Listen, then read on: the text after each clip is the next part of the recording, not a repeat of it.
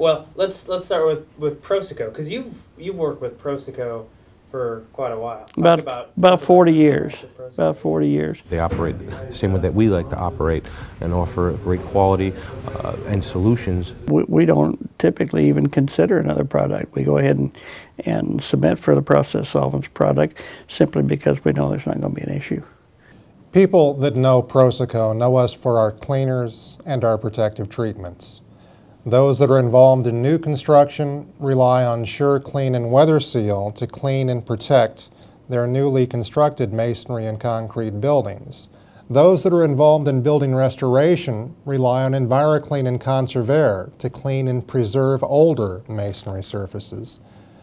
The fact that we are involved with buildings from the day they're constructed, through generations of use, and through their ultimate restoration gives PROSOCO a unique perspective on just how drastically our wall assemblies have changed. Brick over block has given way to brick over steel studs and sheathing. Full bed depth stonework has given way to thin stone veneers. So what happens? When it's warm or even hot and humid outside, the air conditioner is cranking on the inside. Nature always wants to establish an equilibrium.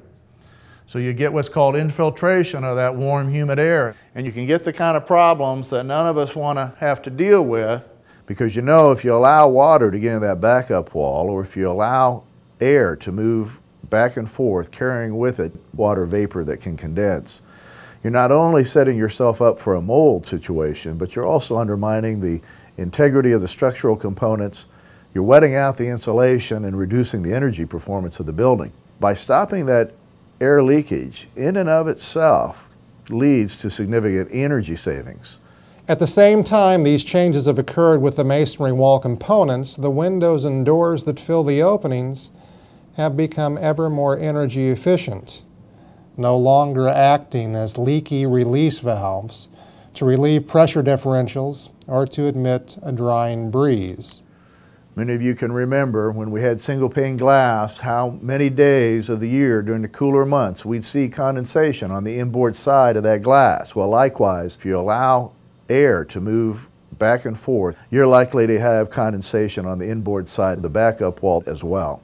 I believe the air barriers are becoming so popular because everybody's pushing green and saving energy. Of course, this is a big thing with the mold and mildew issues and the energy efficiency that it provides. There will be a pretty good market in it, I believe. So this is something that we know is going to stay. It's going to be around.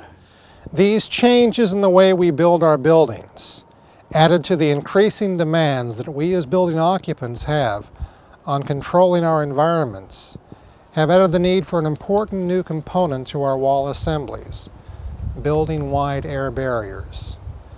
For PROSOCO, that was the genesis of AirGuard, our line of fluid-applied, vapor-permeable, air and water-resistive barriers.